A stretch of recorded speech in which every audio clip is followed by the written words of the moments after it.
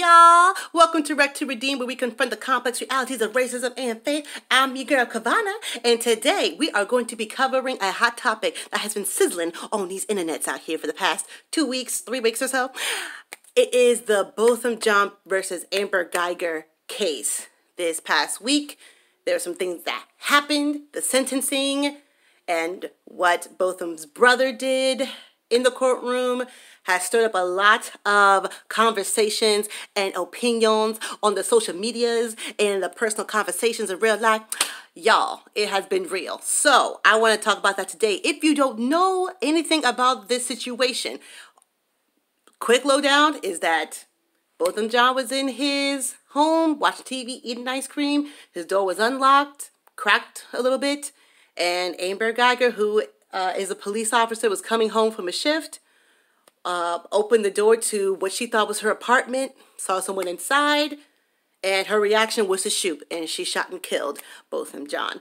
Now, the sentencing was last week. She was sentenced to 10 years minimum, 99 years max, and after that, the family was given an opportunity to give their final words to Amber Guyger and or at least to speak in the courtroom, and Botham's brother decided to speak, and he expressed forgiveness towards Amber Guyger, and he even asked the court if he could embrace her in a hug, and he did. And so it stirred up a lot of, like I said, a lot of controversy, a lot of conversation. And so I want to know, how did you guys feel about that? How do you feel about the sentencing? How do you feel about Botham's brother embracing Amber Guyger? How do you feel about him expressing forgiveness? Let me know your thoughts in the comment section below. Now, for me, one thing that I noticed about the conversation that a lot of people were having, a lot of points that people were bringing up, mostly white people or people who are blind to the issues of race in our society. I felt like there was huge components of what forgiveness is and what makes up forgiveness that was missing from the conversation, that was missing from their perspective, and I want to voice those things here. I feel like, first and foremost, and let me just give you an example in this in case any of you may be confused about what I'm referring to. There were comments made about, oh, this is the example for all black people. You all should just forgive. Just like Botham's brother just forgave, you all shouldn't just be mad. You should allow God to work in your heart to forgive. And that's what you need to do instead of shouting about it, about injustices. You should just forgive. And that's the most powerful thing that you can do. Pretty much that was the resounding opinion that I heard over and over again. I saw in the tweets and whatnot. So,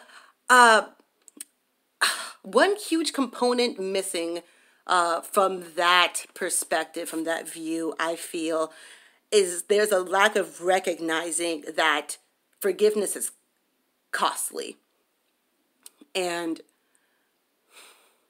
forgiveness, and you know, this goes for the people who had those opinions, but it also goes for the jurors. And I'll get to that in a moment. But there's a lack of recognizing that forgiveness is costly. For some reason, there is this notion that forgiveness equals no consequences. Forgiveness equals lack of accountability. And forgiveness equals it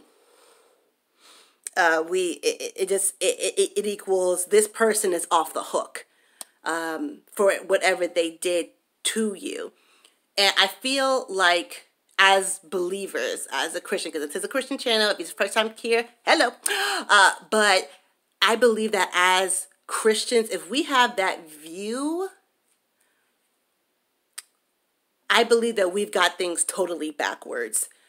And the main example I have from that is the cross itself. when we look at the cross and we look at what Jesus did for us, when we think about Christ dying for our sins on the cross, he died for the penalty of sin, that we would not have to endure that ourselves. We'll be forgiven. Christ is our scapegoat to escape eternal punishment. And so we think of forgiveness like kind of like where we are standing before God, being righteous, being made right in the eyes of God, and we're good and we're embraced and we're loved. But we forget that in order for that to happen, the penalty went on someone. Someone paid the price for that. There was still a consequence. But even when Jesus was about to be sent to the cross, when he was in the Garden of Gethsemane, he was terrified because he was about to take on the wrath of God. And he said, God, even if it's possible, if this cup can pass from me, like, I don't know, let your will be done. But it was a terrifying thing to know that is what you are about to endure. But it was necessary for our benefit so that we could be free. I'll get into that more in a second, but I feel like Christians have this view that, you know, when we forgive, there's just again no accountability. You know, when Jesus asked God the Father for that pass, God refused. He's like, no, the penalty has to go somewhere. It has to lay upon someone, something. Up to that point, it was laid upon bulls and goats and whatnot. But this was the Lamb of God who would take away the sins of the world. And the penalty of sin was going to be put on someone. So I believe that when we think about, when a lot of Christians have thought about this case and forgiveness and thought and the ideas of forgiveness, we are forgetting that accountability. Because unfortunately, in this case, I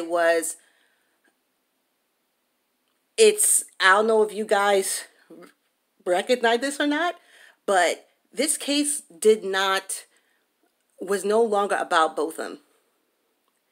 It was not about Botham. It was about Amber Guyger. And what do I mean by that? What I mean by that is when Amber Guyger took the stand and when she cried her tears and when people saw how sorry she was, there was sympathy there. There was, oh no, this was such a mistake. Oh, this was a lot for her. Oh my. This is how she's feeling. And how do I know that's how people thought? Because that was even the thought that came to my mind. That was the first thing that was like, dang, she's really sad. And then I had to snap myself out of it like, girl, no. I mean, of course she's sad. Of course she's sad. She killed somebody and her career is down the toilet. And she at that point was facing Lord knows how much time in jail. She knew her life was over, or at least it was perceived that way. So of course she was crying, but the headlines became about Amber. It became about how sorry she was and how she shed her tears in court. And when there were two jurors who went on TV who was talking about Amber Guyger and speaking about, oh, she just seems so sorry. And, you know, Botham was a man of faith. And Botham, he was, he was about forgiveness. And so I don't think he would have wanted for Amber to have a long time in jail. So I think that 10 years was appropriate. Both of them, mind you, it was a white man and a black woman, okay, who both said that. And I was just floored I'm like, wait, hold on. Excuse me? What do you mean? She seems so sorry? Of course, anybody who is facing jail time is going to be sorry. Of course, anybody who does something that they should not do is going to be sorry. If they have a conscience and if they have conviction, they're going to feel sorry about it. But also take other things into account here. She killed someone. You know, one of the juries, actually the black woman, was like, you know, I think that if Botham was just shot, he wouldn't have wanted for her to go to jail. He would have wanted, you know, just, I don't want to misspeak. I don't want to misquote her, but she was pretty much saying that he wouldn't have wanted for her to have a long time in jail. Well, sis, the problem is that he didn't just get shot. He died. This family is never going to have their loved one ever again. And the fact that they took her tears into account and they took the fact that Botham was a man of faith into account, it's like, she should just, you know, she should be let off the hook in this sense. Oh, not let off the hook, but she should be, there should be some compassion towards her, because this isn't what she, you know, there was just a lot of sympathy there. And so I believe that, honestly, this was, I'm about to get ahead of myself, but I wanted to read a quote from Micah Edmondson. I wanted to read a quote by Micah Edmondson. He said, "Forgiveness means I no longer carry the weight of seeking revenge. I can forgive and still report a crime, seek justice, seek restitution, seek restoration, lament the devastation, tell the story of hurt and healing, and avoid a dangerous person." I believe that speaks so profoundly to what we don't believe can go together. We don't believe that forgiveness and seeking justice go together. Seeking restoration, restitution, even pursuing something in court and someone who has done a crime to pay the penalty. Like, this case no longer became about doing what is right. There was so much corruption in this case, and we'll talk more about that next time, because this has to be a 2-part series. Unfortunately, y'all, my computer fried last week, or a few days ago. It literally will not turn on. The only thing that turns on is the fan. So all of my work is on the computer and the hard drive. So I can't edit jack diddly.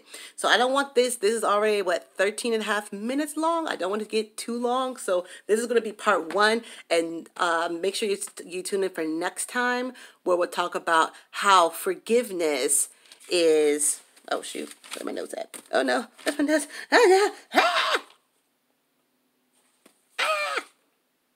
How forgiveness is sacrificial. Hallelujah. Amen. So, please, if you like this video, please like and share it. Subscribe and become a part of the community of these discussions and whatnot. I hope you enjoyed this conversation. Don't forget to leave your thoughts on this case down below. We'll get more into Botham's brothers, forgiveness, and their family statements next time. Thank you all so much for your support and your love. I'm here for you. I will bring this stuff to you. And yeah, I'm talking too much. Okay, see you later, guys. Bye.